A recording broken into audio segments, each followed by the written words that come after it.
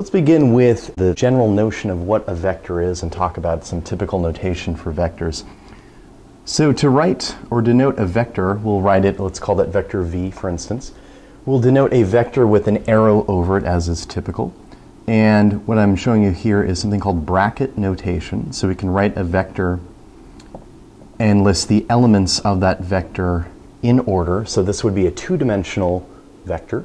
And the elements listed between the brackets are known as components, or the components of that vector. So because this is a two-dimensional vector, we can use our previous notation and write that that vector is an element of R2, meaning those components are real numbers, for instance. Okay, these are just placeholders with A and B. Similarly, I could define a three-dimensional vector also in bracket notation. I'll just label the components A, B, and C, respectively. And because this is a three-dimensional vector, we would then therefore say that this vector lives in R3. So that is the basic underpinning of an algebraic notation for vectors. I'd like to also make this notation cohere with a geometric interpretation, which is common for vectors. So how do I understand a vector in a geometric sense? Well, a vector, it's an object, a mathematical object, that has both a direction and a magnitude. Okay, so here's our basic geometric interpretation. A vector is in, let's say, an arrow, okay, with a direction and magnitude. Those are the defining features of a vector. So what's meant by direction and magnitude? Well, the direction, you can think of kind of an angle defined here with the x-axis. We'll call that theta, as is typical with vectors. You can think of this vector v that I've drawn in the plane. Here's my x-axis, my y-axis, of course. This vector has an angle associated with it that defines its directions. And the magnitude of that vector is just the length of the vector. So there we have the algebraic notion of a vector. We can write it in bracket notation by simply listing the components in order of that vector.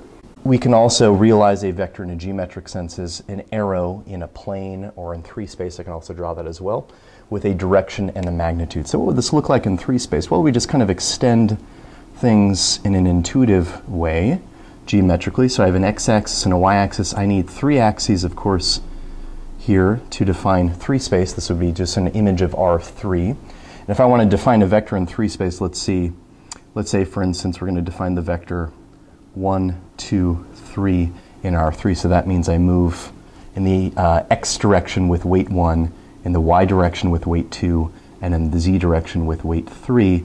So again, it's a little bit hard to draw in 3 space, but you can imagine here's kind of the shadow of that point, and there is my vector in R3. So it's its arrow emanating from the origin. When we have a vector, because it has a direction, we typically specify where it begins.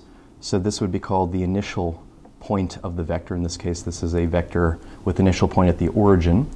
And this point where it ends is usually referred to as the terminal point of the vector. Okay, so we start the initial point, of course, and we go in the direction of the terminal point. That defines the direction of the vector. One more little piece of notation. When a vector initiates at the origin, or its initial point is at the origin, that vector is said to be in standard position.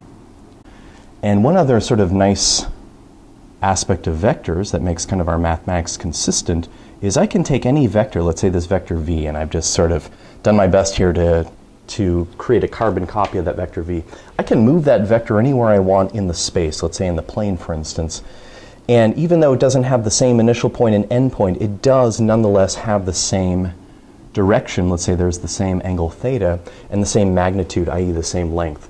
So when I create a carbon copy of a vector and just place it somewhere else in space, these two vectors are called equivalent vectors. In other words, they're mathematically identical. Okay?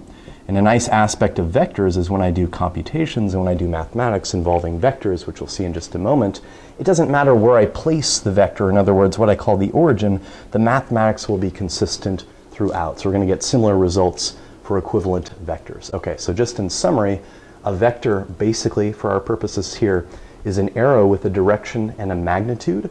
I can express the vector with an arrow over it to denote that it has dimension. And in an algebraic sense, I just list the components of that vector in order. Okay? So A, B, this is a two-dimensional vector. This is a three-dimensional vector. It lives in R3. And I can similarly draw a vector in R2 and R3 to capture that same idea.